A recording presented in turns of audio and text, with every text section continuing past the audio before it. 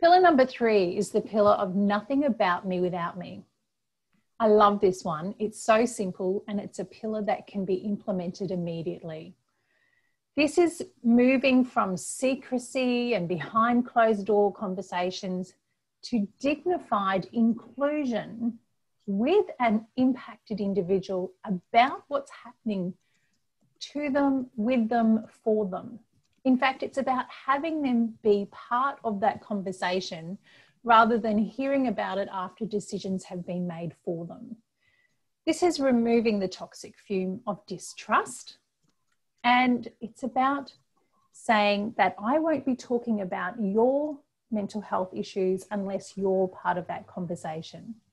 And where it's not practical for you to be in the same room, or where it's not practical for you to be in that conversation, we're going to negotiate first about what we're sharing, who we're sharing it with, and what outcomes we're looking for in that conversation.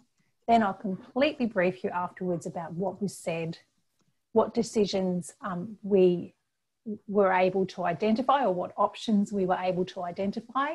And now we're coming to you with these options for us to collaborate on the next step.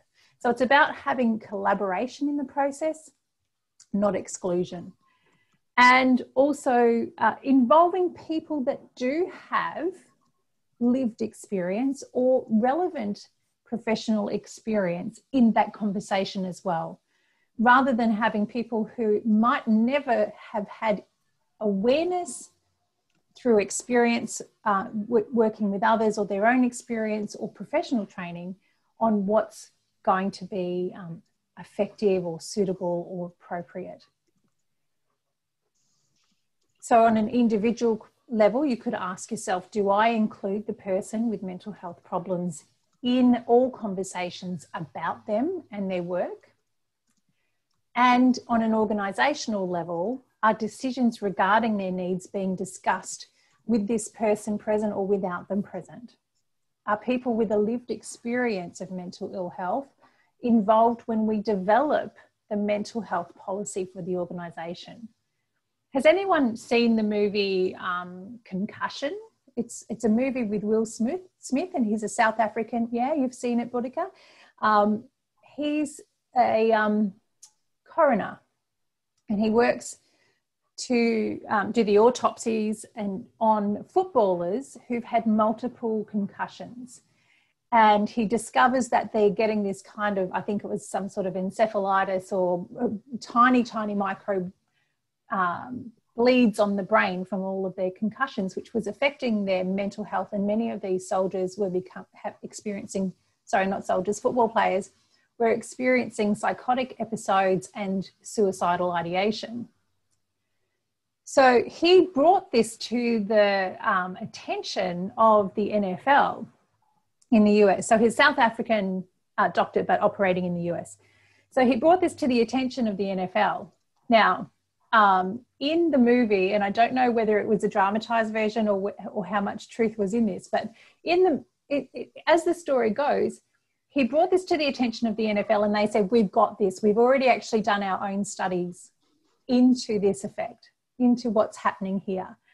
And what our doctors found was that there was no link between concussion and these symptoms. But then we discover that the doctors, the medical professionals that had been gathered to make this call on the processes involved with the game and concussions weren't even brain neurological doctors. One of them was a vet. So there were a couple of doctors and one of them was a vet. And here they were without appropriate expertise playing a massive role in the findings. So it's really important that you match your horses for courses and have people with appropriate experience and appropriate knowledge and skills helping to build the mental health policy for a workplace. It's great to have, you absolutely must have the executives in your organisation as part of that, but it's not sufficient. You've got to also have mental health consultants and people with lived experience sharing what is effective. Hi, I'm Emmy Golding, Director of Psychology for the Workplace Mental Health Institute. We hope you liked the video. If you did, make sure to give it the thumbs up.